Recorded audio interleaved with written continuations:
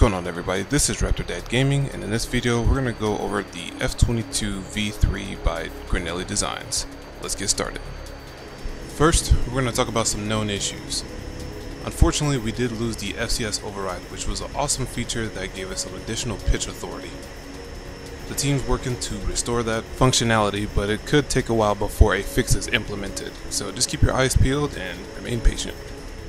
Next, the flight model itself. You can now rip the wings when you're traveling greater than 620 knots, very similar to the F-15C.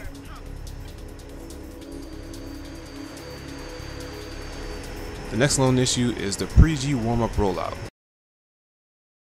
When you get to this particular point in a roll before you do a pre-G warm-up, for some reason the screen will go black. That's the majority of the known issues. There may be others, but those are the main ones that have been highlighted thus far. Next, we'll highlight some key improvements of this version of the Raptor. First, nose wheel steering authority. We no longer have to worry about spinning around aimlessly like a spinning top or anything. Now the nose wheel steering authority is a little bit more realistic, and we can make some pretty cool cinematics like this scene here. Next is overall acceleration.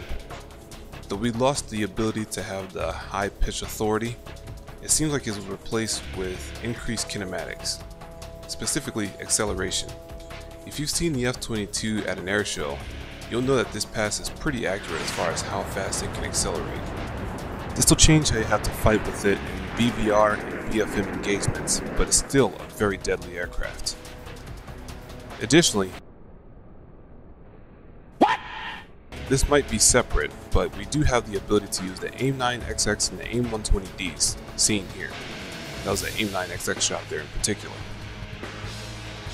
The aircraft does retain its very low radar cross-section, but it does not mean it's invisible. As here, for example, I completely forgot there was another Viper while I tried to showboat and actually ended up getting locked and shot down.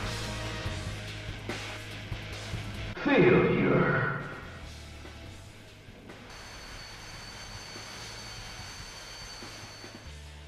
Lastly, here's some notes from Grinnelli's team directly from their website. A couple things to note: you no longer need to have a dedicated F-22 pitch access round, and additionally, there's some reduction of specific pitches as mentioned before for the FCS.